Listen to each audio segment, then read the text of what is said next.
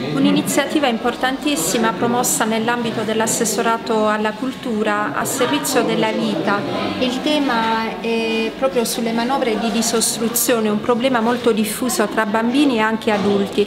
Ringrazio particolarmente il dottor Leonardo Mortato, il nostro famoso pediatra che opera ogni giorno sul territorio di Palagiano, per averci portato questa importante iniziativa insieme al suo collega dottor Pastore, anche egli pediatra, e agli operatori. Sicuramente è un'iniziativa molto importante. Imparare queste manovre significa poter salvare la vita a tanti bambini e a tante persone.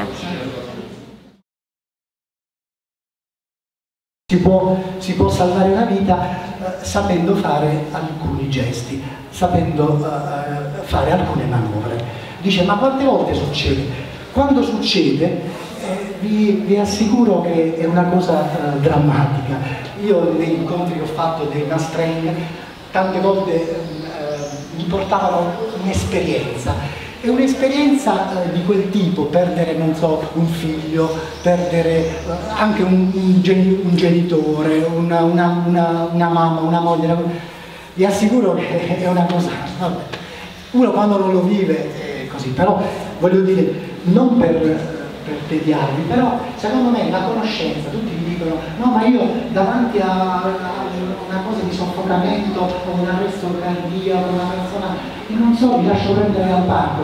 Il panico a Canale sempre chi poi non conosce fondamentalmente, no? Quando uno vuole fare, cioè uno diventa testimone di una cosa, invece secondo me ecco la cultura preventiva, no? Diciamo sempre con Francesco e con tutti noi della nostra associazione che si chiama Simba, che vuol dire Simba, salviamo insieme con queste manovre per la vita bambini e adulti.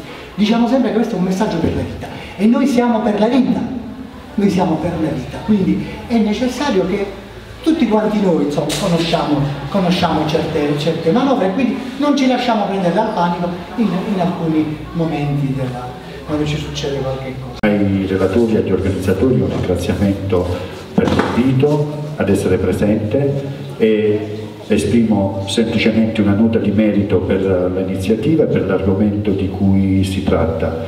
È importante conoscere quella che è l'esperienza della vita e la difesa della vita. La tutela della vita è un dovere di tutti e circostanze come quelle descritte nel caso della disostruzione delle vie respiratorie, il tema di questa sera, che potrebbe sembrare una cosa lontana, ma speriamo che non avvenga mai a nessuno, però come esistono delle situazioni critiche a livello vascolare, a livello cardiaco, a livello cerebrale, anche a livello respiratorio, non solo a livello bronchiale o polmonare, ma anche a livello delle alte vie respiratorie. Sono manovre, le prime manovre che si fanno per salvare una vita umana. Ripeto, che non avvenga mai a nessuno, che non si verifichi mai, però esistono casi e chi come me ha i suoi anni di attività medica, di esperienza, e ho avuto direttamente e indirettamente conoscenza e notizia di casi anche di bambini rimasti soffocati e eccezionalmente anche sono andati incontro ad extus, sono deceduti per via delle ostruzioni delle alte vie respiratorie,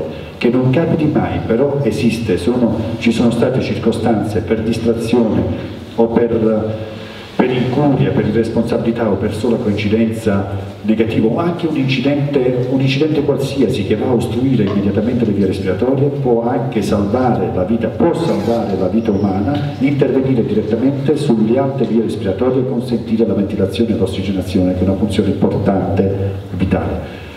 Non mi dilungo più, non voglio entrare nel merito perché riconosco sicuramente il pregio e il valore di chi si darà le indicazioni di informazioni specifiche.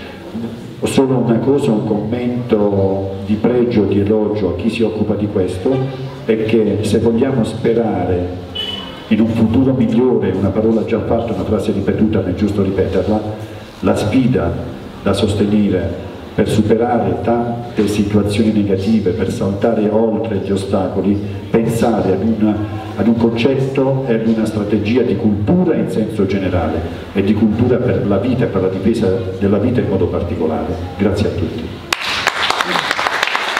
Buonasera, siamo qui nell'auditorium della Biblioteca comunale di Palagiano e questa sera c'è questo incontro promosso dal nostro centro di formazione Simba.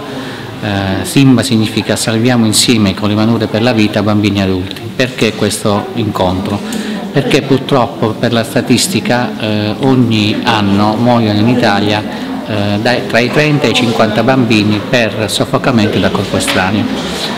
È un episodio che accade molto frequentemente e le tragedie avvengono soprattutto perché nei primi momenti, che sono quelli decisivi per poter salvare una vita, non ci sono persone pronte a poter effettuare quelle che sono le manovre salvavita, che sono semplicissime e che noi insegneremo stasera alle persone che saranno presenti.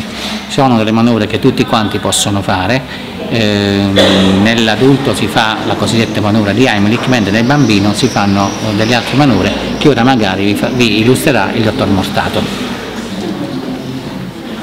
Allora, noi davanti dobbiamo distinguere innanzitutto il bambino, il lattante e il bambino. Sul lattante facciamo un certo tipo di manovra di disostruzione che adesso vi farò vedere. È una manovra che prevede, se il lattante per un bambino è un lattante cosciente, allora si fa una manovra, si cerca innanzitutto tante cose non bisogna farle, bisogna cercare in qualche maniera di dare delle pacche interscapolari, si prende il lattantino, si afferra per la mandibola, ci si abbassa un attimino, la testa deve stare rispetto al tronco un po' più bassa, posizione più declive, e si praticano, ecco, si mette il lattante sull'avambraccio e si praticano 5 pacche interscapolari con via di fuga laterale, 1, 2, 3, 4 e 5. Poi si prende il lattantino, lo si riporta sull'altro avambraccio in posizione rigida e si praticano si chiamano delle compressioni toraciche, 5 compressioni con 2 dita della mano. Si prende la linea intermammillare e si fanno 5 compressioni, 1, 2, 3, 4 e 5, e si alterna con l'altra manovra delle pacche interscapolari.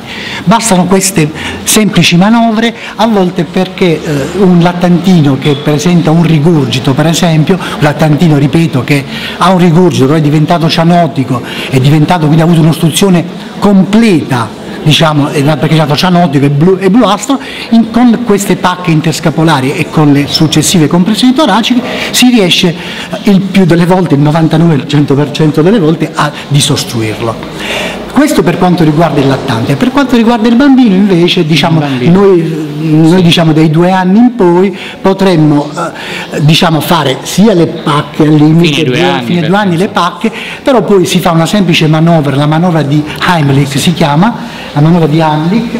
Noi la possiamo fare, io la posso fare al limite sul dottor Pastore.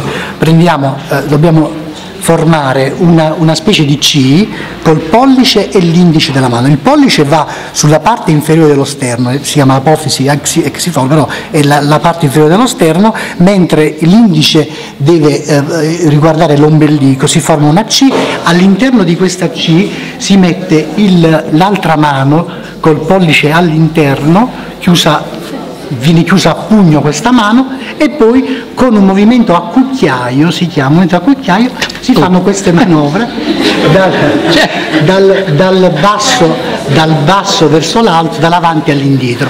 Con questa manovra, quindi afferrando, mettendosi proprio a livello della vita, in pratica si esercita una pressione per cui viene espulso il corpo estraneo, e questa è una manovra salvavita.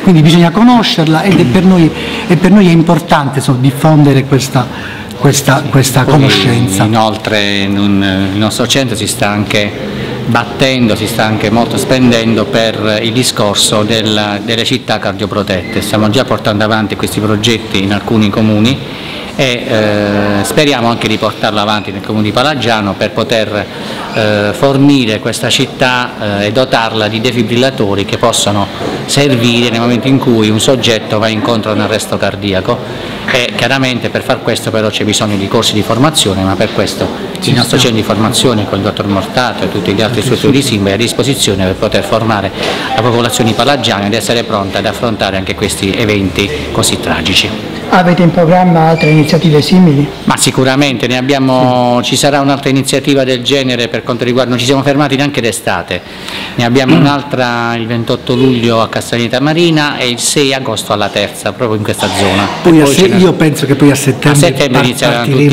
tutti i corsi, anche nelle scuole qui a Palagiano. Poi avremo un grandissimo evento nella mia città Martina il 18 ottobre, ma insomma ci vuole un po' di tempo, poi magari ve lo facciamo sapere meglio. Va bene.